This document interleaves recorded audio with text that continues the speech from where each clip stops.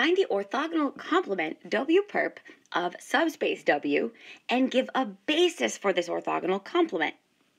So to get us started, let's begin by recalling that for an M by N matrix A, that subspace W is equal to the column space of matrix A, and that the orthogonal complement of W is equal to the null space of A transpose.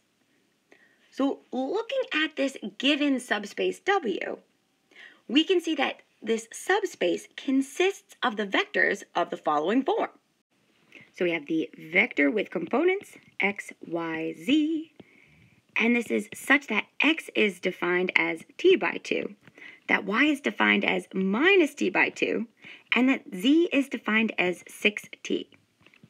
So we can pull that common scalar t to the front, which leaves us with the vector with components 1/2 minus 1/2, 6. And this is such that t is any scalar our little hearts desire. Now, giving us a little bit more room, we can use this decomposition to help us make the following conclusions. So from here, we can say that W is in the column space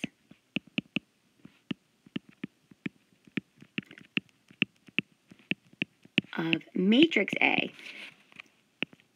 with the components 1/2, negative 1/2, 6.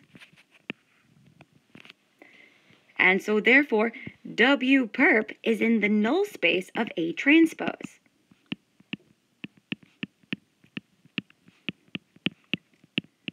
So interchanging the rows and columns, A transpose is defined as 1/2, negative 1/2, 6.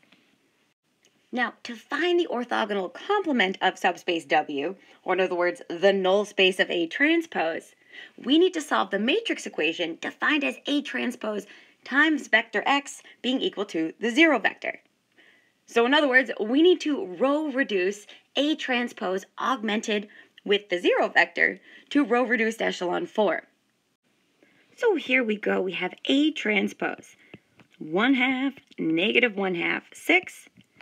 And looking at this matrix, the only thing that we need to do to attain row reduced echelon form is to scale this first row by a factor of 2, which leaves us with the matrix with entries 1, negative 1, 12.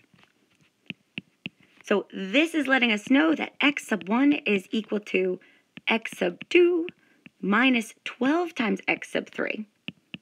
That x sub 2 is a free variable, and that x sub 3 is a free variable.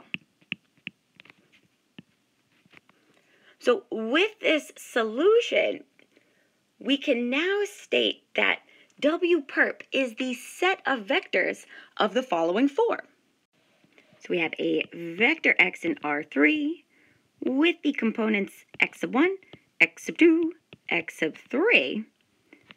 And we know that x sub 1 is being defined as x sub 2 minus 12 times x sub 3. That x sub 2 is a free variable, so it's just itself. And that x sub 3 is also a free variable, so it's just itself. In decomposing this, we have the scalar multiple x sub 2 multiplied by the vector 1, 1, 0 plus x sub 3 multiplied by the vector negative 12, 0, 1. So from here, we can make the final conclusion that the null space of A transpose, which we know is equal to the orthogonal complement of subspace W, is equal to the span of the two vectors 1, 1, 0, negative 12, 0, 1. So this is our final answer for the orthogonal complement of subspace W, which also forms a basis for this orthogonal complement, making this our beautiful final answer.